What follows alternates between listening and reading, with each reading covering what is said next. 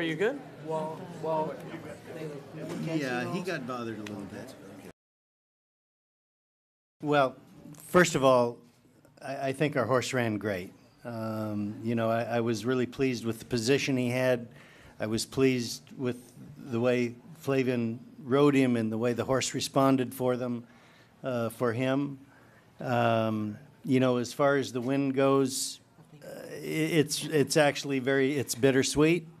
I'd be lying if I said it was any different. I mean, I'd like, you know, you always want to win with a clean trip and have everybody recognize the horse as the very good horse and the great athlete that he is.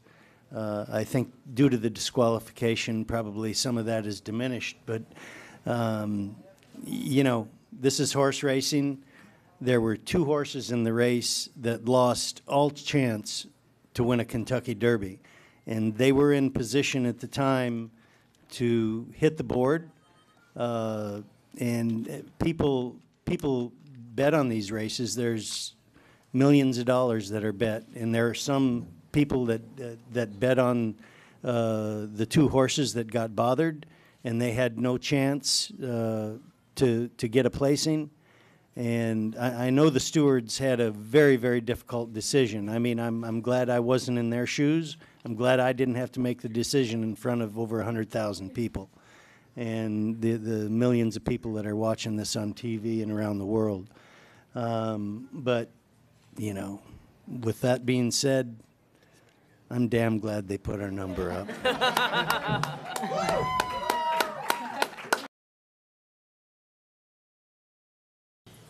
well, the entire trip was good. It broke well and just put me in a race. He was traveling really well the entire race. And once I got him outside and I started to make my move, well, the maximum security kind of it drift out and kind of turned us sideways, like you say. I wasn't the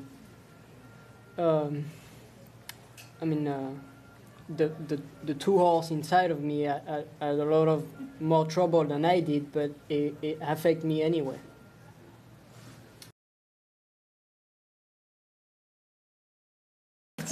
Well, it felt pretty good actually. No, it's a great moment. I mean, it's a dream come true. Coming from Europe, Breeders' Cup was a bigger deal for me. But as soon as I rode the first year here and I was in a grandstand and I watched this race, and it's amazing. I mean, there's no race like the Kentucky Derby.